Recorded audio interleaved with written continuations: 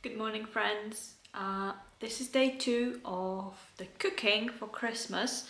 Today I'm gonna make most of my salads and some cold meats that can be just warmed up later on because Christmas is in like 3 days. And a thing called piradzini, which is kind of like similar to Polish pierogi, but it just like my family's twist on it, and we have had them every Christmas, so yay, recipes. Come and hang out with me if you want. I'm just gonna continue cooking.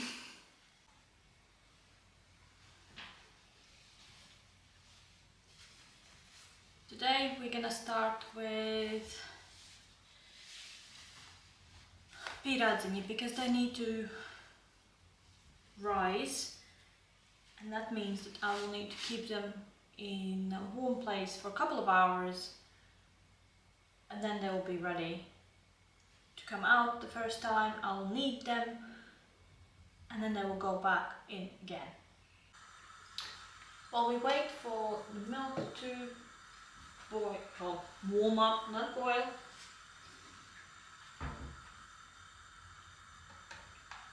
just gonna have 100 grams of butter melted.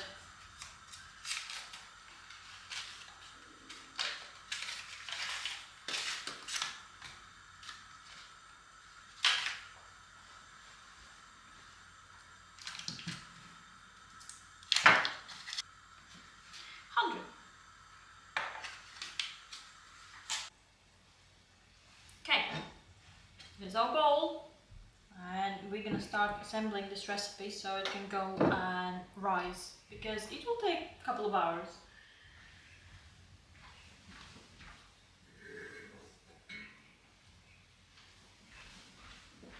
The milk's warmed up. It's not really like boiling hot, it's just lukewarm.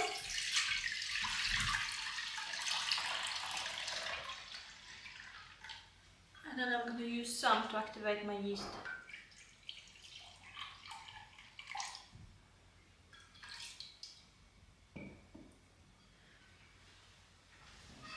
Here's my melted butter. That just goes in. And now we're just going to activate the yeast. And I'm thinking maybe 3 teaspoons. And then some sugar.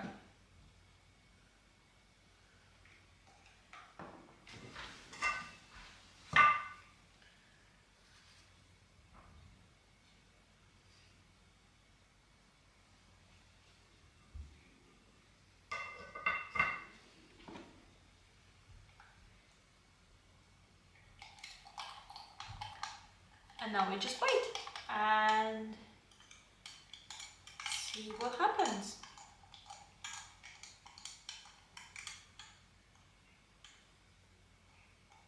Maybe I should have started with this first, because activating the yeast will take some time, and then I could have started with putting the flour in. Okay. It's fine. It's fine. We'll learn. And there's no set amount of flour, you just keep adding it in to like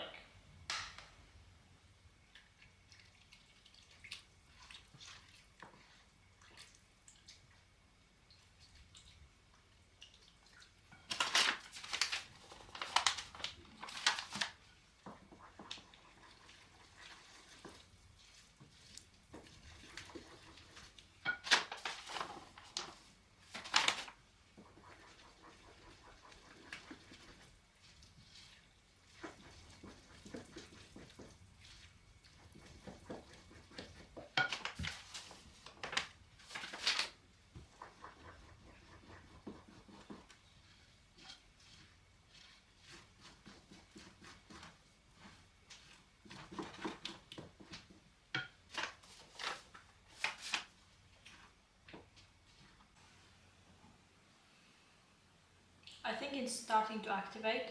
So once it's activated, I'm just going to pour it in, add a little bit more flour, put a towel over it and put it in my airing cupboard where the boiler is and it's warm.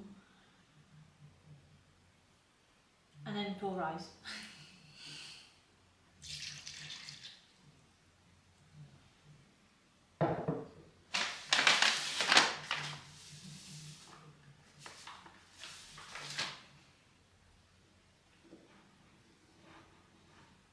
This recipe is great because if you add too much flour, you can always add a little bit more extra milk to thin it out.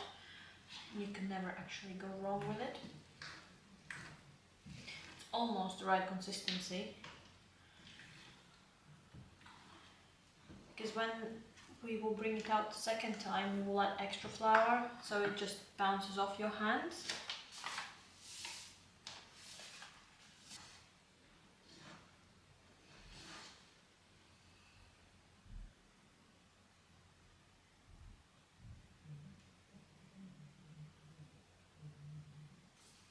Okay, just gonna sprinkle the top. This is the right consistency. It's sticky and it's wet-ish, but it kind of holds its shape. Sprinkle some flour on top so it doesn't stick to the towel. And then it's ready to go to rest. When using a towel, just have like a plain one instead of those fluffy ones. Fluffy ones are kind of, yeah, if it gets stuck, it's a lot harder to get it off, and then you get sometimes even like a little fluff in the dough, which is not okay. So this is going to my airing cupboard now. While the dough is rising, I will start on russos. I'm going to be cooking the recipe that I knew as a child. My mum's recipe, the one we cooked together when I was small, has changed now and she's adapting it, and she has added some carrots in it. I don't like it. I'm using the old one. I'm just letting you know that there's like so many different variations of it. Yeah, but it's very tasty. So the base is potatoes. So we will need to boil these, and we will need to boil some eggs. Then it has onions, ham, pickled gherkins, but it needs to be a sweet pickle. So I buy this in Polish shop because I can't get it anywhere in UK. And then conserved peas, like, I don't know how you like, canned peas, basically. As a sauce you use 50-50 with mayo and sour cream. So for example, if you use 3 spoons of mayo, you would use 3 spoons of sour cream. Add some mustard, about a teaspoon, some black pepper, salt, and then it's ready. And it can go on top of it. You mix it all up, and it's usually the best next day because the tastes have marinated together, like familiarized, married. It's weird, but it's very, very tasty. Okay, I'm gonna put some potatoes to boil and some eggs. They need to be cold when you put them in a salad. They can't be hot. Oh, my potatoes are growing. That's good enough. Still good. So we will need to cool them down. I have found it that the easiest way is to put them outside because it's quite cold. And they're usually cold within half an hour.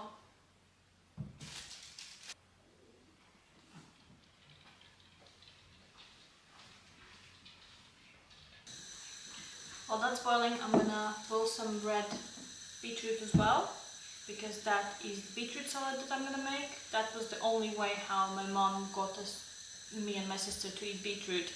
It's sweet gherkins again, there's a pattern. Sweet pickled gherkins, half and half, 50-50 with beetroot plus sour cream, and it tastes seriously amazing, especially on the second day. So good.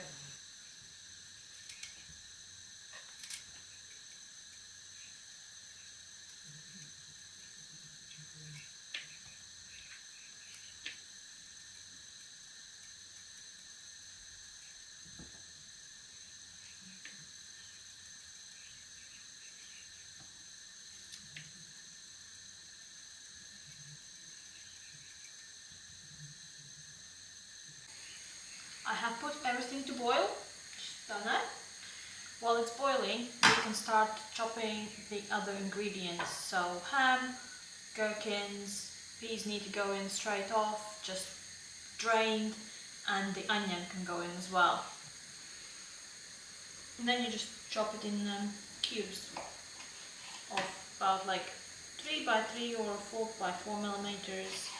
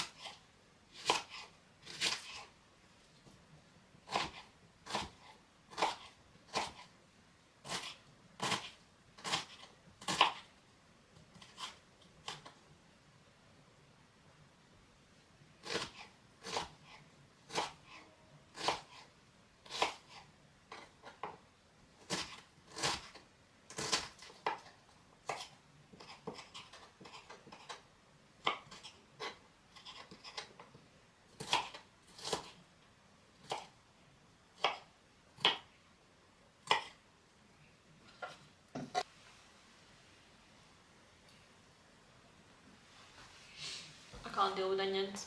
I always cry. Really, really bad. Now the peas. I just need to drain them. And in they go.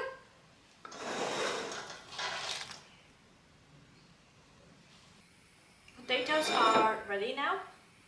I just need to put them on a plate and then outside so they can cool. Once they're cold, we can add them to Brussels, and then we can continue on. Eggs are done and ready to go into the salad. Of course, we need to shell them.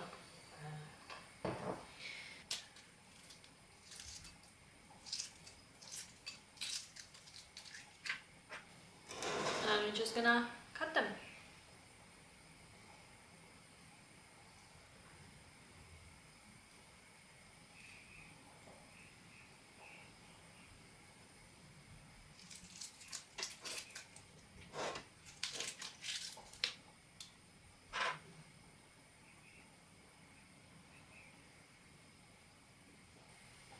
Got the issues with fresh boiled egg and a bit older boiled egg, so it's a lot harder to peel them. Let's make the sauce for the Brussels while we wait for potatoes to cool down. So it's 50-50, sour cream and mayo with some mustard, pepper and salt by taste. It depends how you like it.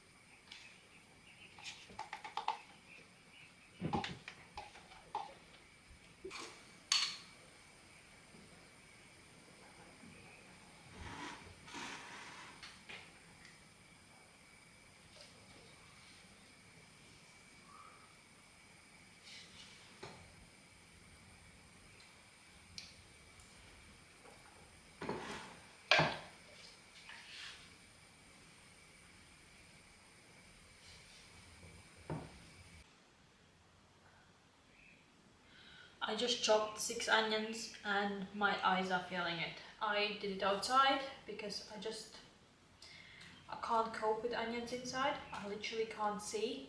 I'm crying that bad. And I don't know, my eyes are always like that.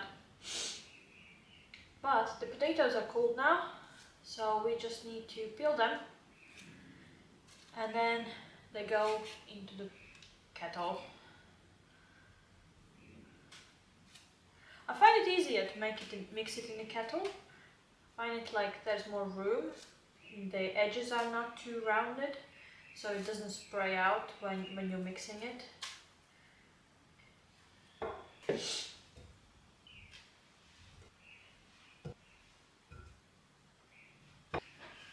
Now we just chop them like this.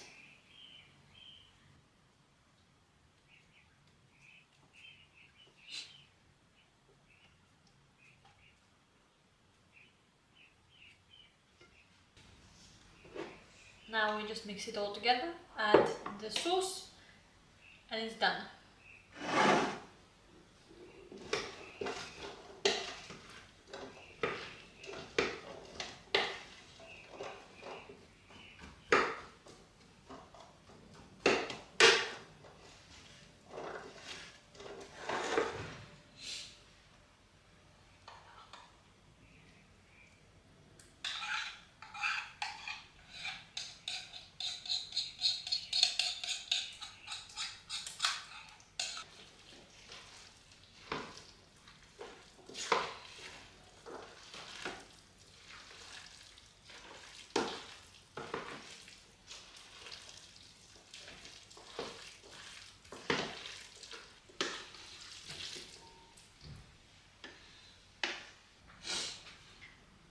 Might not look like the most appealing thing ever, but the taste is amazing. It's one of the best things I have ever eaten.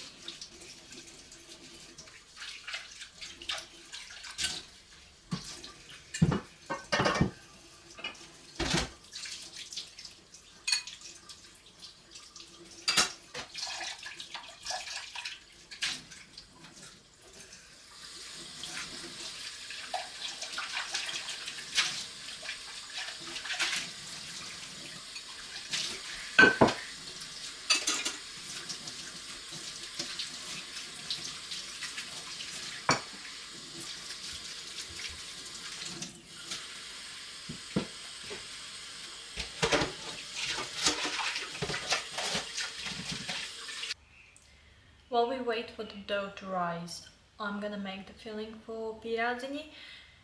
It's basically 2/3 meat, 1/3 onions chopped finely, salt, pepper, and that's basically it. But it needs to cool down before we can fill it in. And I like to cool it down as well because then it's easier to handle. All of the fat has solidified and like just fallen down. You can like strain it.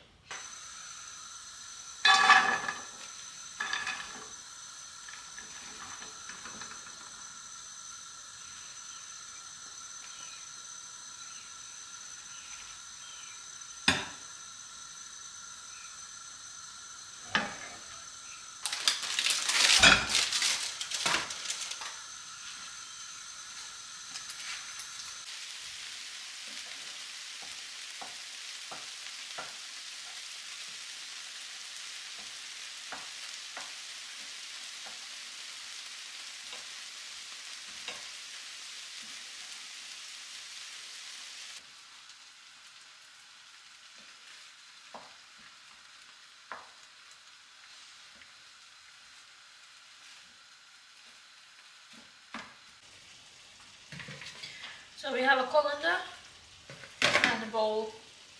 I'm just gonna transfer it over because it's ready, but it has like a lot of liquid underneath.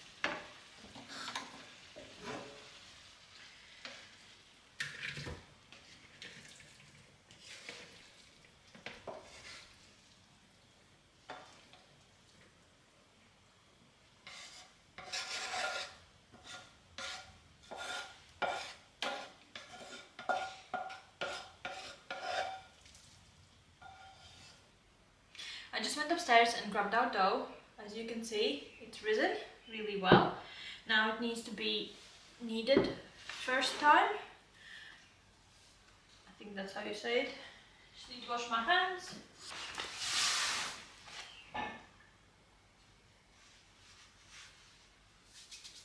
And then it will need to go back out in a bowl upstairs, in a warm place, and be done again. Oh no, my rings.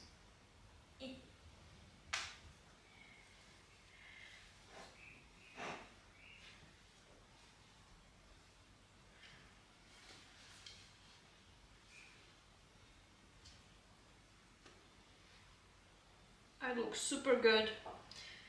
So good. I have one of these things.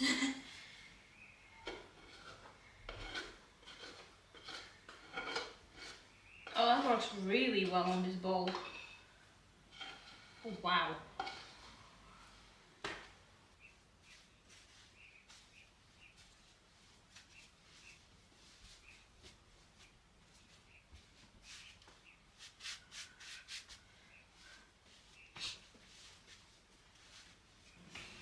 So you shouldn't make this dough too tough. It needs to be soft and a little bit sticky. When it starts to pull the dough off of your fingers and it gets stuck inside of the dough, it's ready to go back up, and then it means, yeah, it's ready. So we're gonna make it rest again.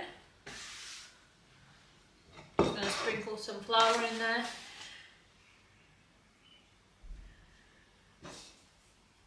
So it's easier to get out. Come on, don't stick to the table.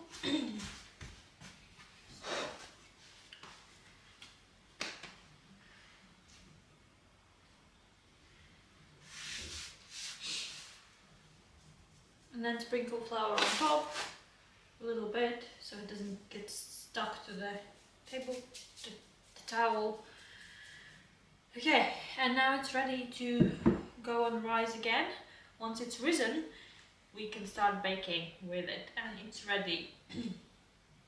If you leave it too long, it will collapse on itself.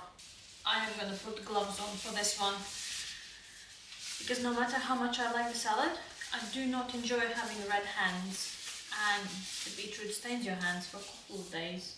Just gonna weigh each of them, like gherkins and the beetroot, like 50-50, because I have found that that's the easiest way how to balance it. Otherwise you have it too sweet or too sour and it never ends up well, because you go like, oh, just one more gherkin, and then it's too sour again.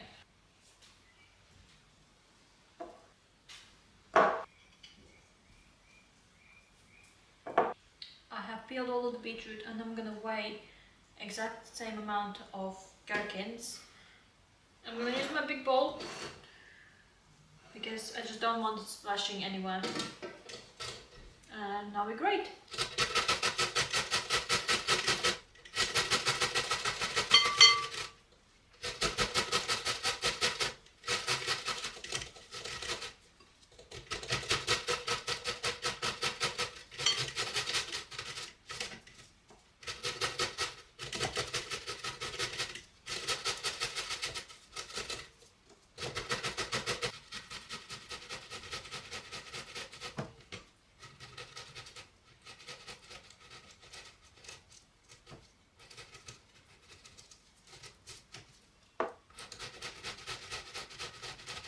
Now we have it all together, both. I'm just gonna add a couple of spoonfuls of sour cream and see how it goes.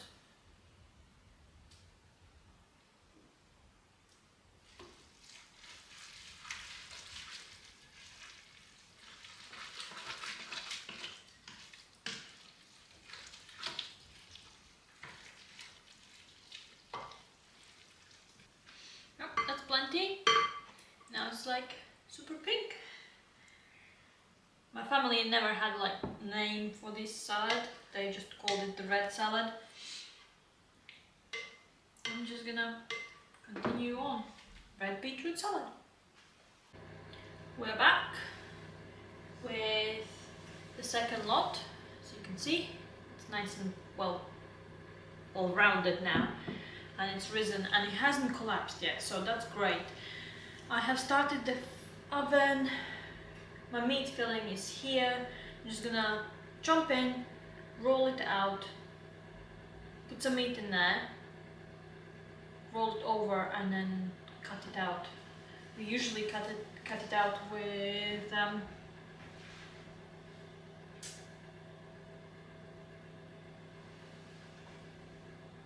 where's my cup? With a cup. Actually, I'm gonna use one of these forms that I used for cookies and a spoon. I need my rolling pin. And we're ready to start.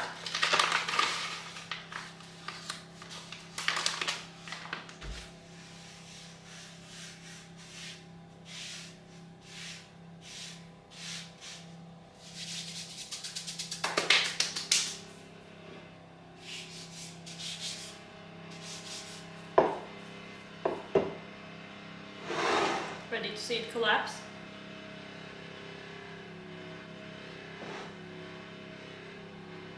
And it's gone.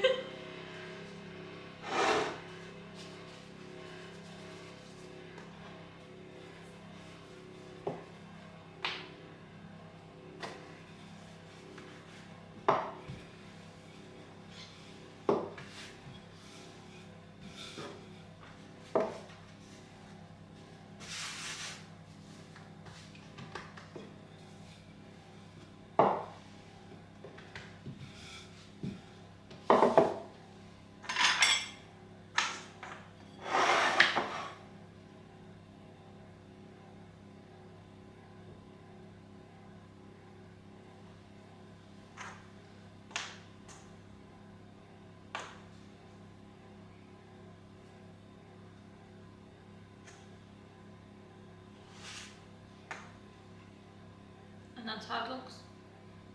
So you fold it over. Yeah.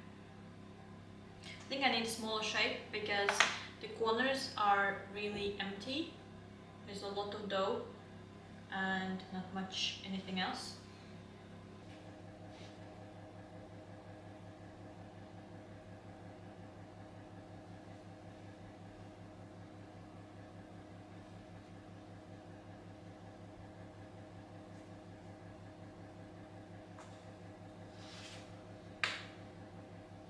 Too full, too full.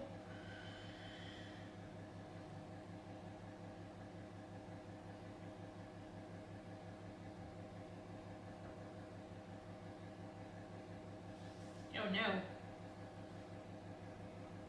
This one's breaking.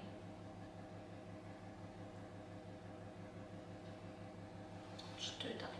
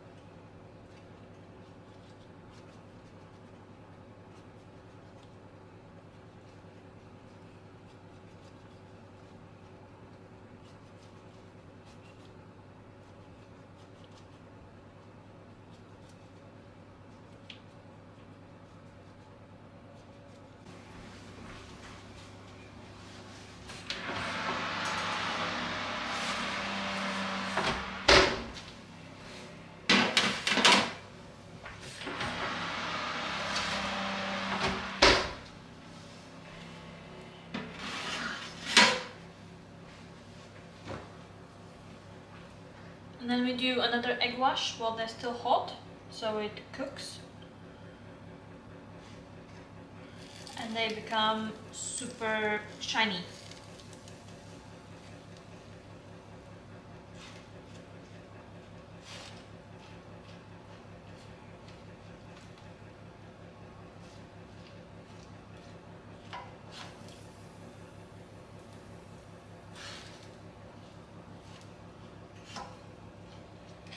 I think my oven is enough with about 12 minutes. It must be a bit hotter than normal.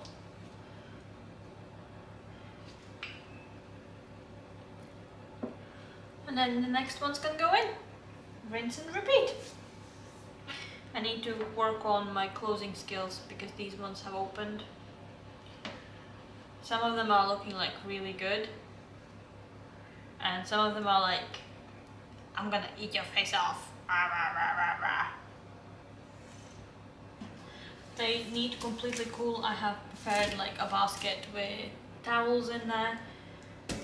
So you just drop them in and they will cool there on their own and it keeps them nice and moist. Doesn't dry them out so much.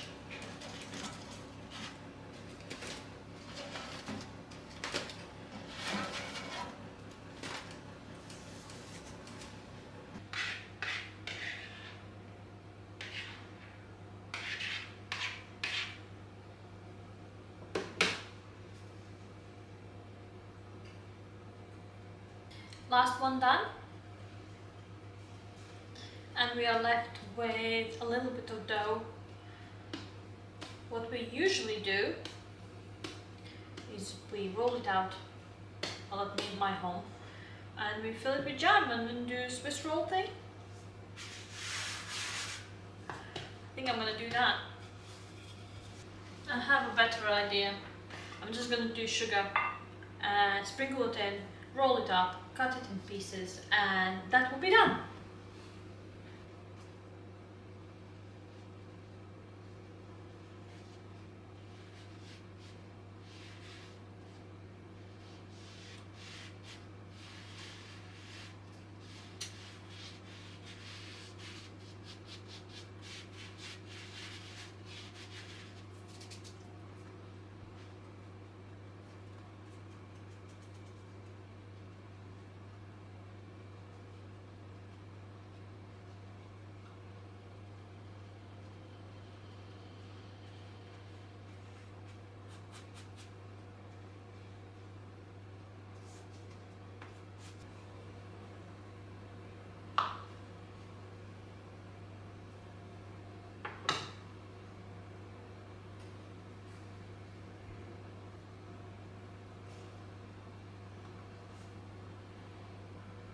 I'm going to pinch the bottom so the melted sugar doesn't flow out. And when I sit them down, it kind of looks like little roses.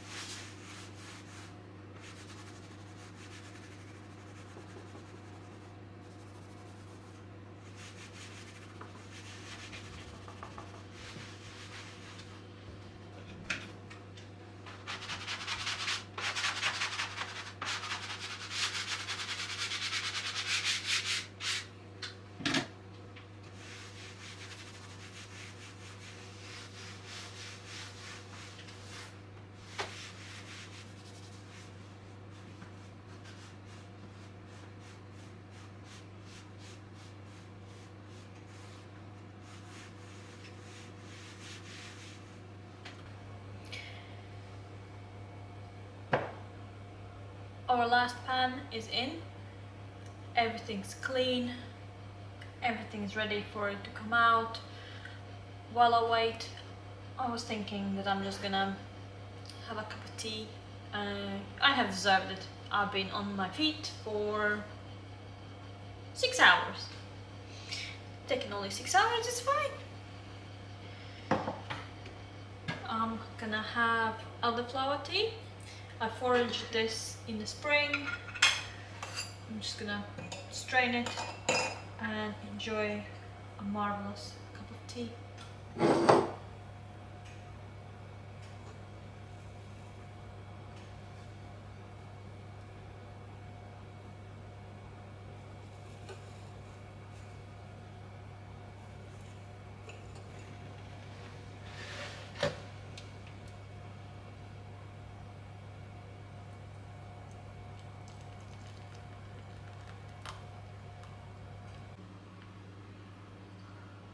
So it's been a long day.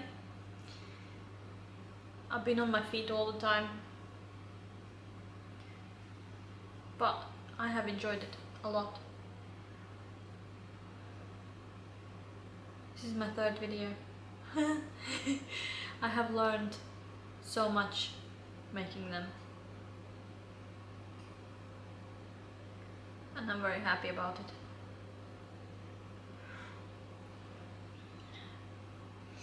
Thank you everyone for sticking around and hanging out with me today. Have a lovely Christmas.